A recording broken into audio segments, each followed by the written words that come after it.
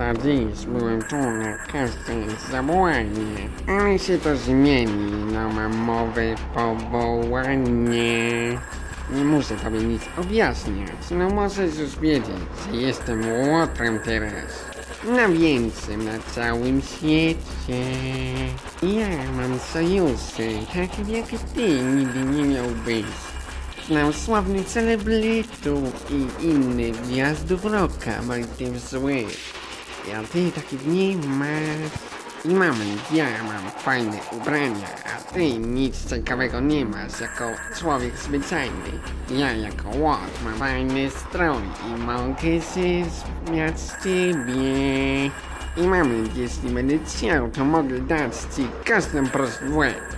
Chcesz tego, człowieczku kochany? Tylko nie chodź mi w drogę, a ciebie nie załatwię dziś. Obiecuję ci, że cię nie zabiję. Jeśli nie wejdziesz mi w drogę, ale jak już chcesz wejść mi w drogę, to uważaj. No mam moce, które ciebie załatwię dziś. I więc zabiję cię za każdym razem, kiedy tylko się zbliżysz. Ja obiecuję tobie, potem wyrwę te twoje kręgosłup małego, chudego cielska twojego człowieczku. A poza tym, ja jestem bardzo silny i niełatwo mnie złamać. Więc uważaj, człowieku, gdzie ty idziesz, to ja wszędzie będę zły papariusz, albo właśnie ja. A jeśli znajdzie się jakieś dziecko, to ja tego wychowam mnie na złe dziecko.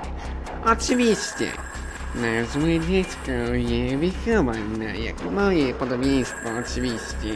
A potem, po twoim zabiciu ciebie, człowieku, podstawię flagę, która oczywiście ogłasza, że to ja. Straszliwy papariusz zabił tego człowieka, a potem wypiję moją pyszną kawę, której ty nie będziesz pił, człowieku mój. A do tego jeszcze zejść. Mam ciasty spodnie i pomóż mi proszę. Ale kiedy cię zabiję, to obiecuję ci, że będę zabierał ci twoje kwiatki z grobu, oczywiście. No nie pozwolę, żebyś miał kwiatki na grobie. Każdego zabiorę. Ja, straszliwy papariusz.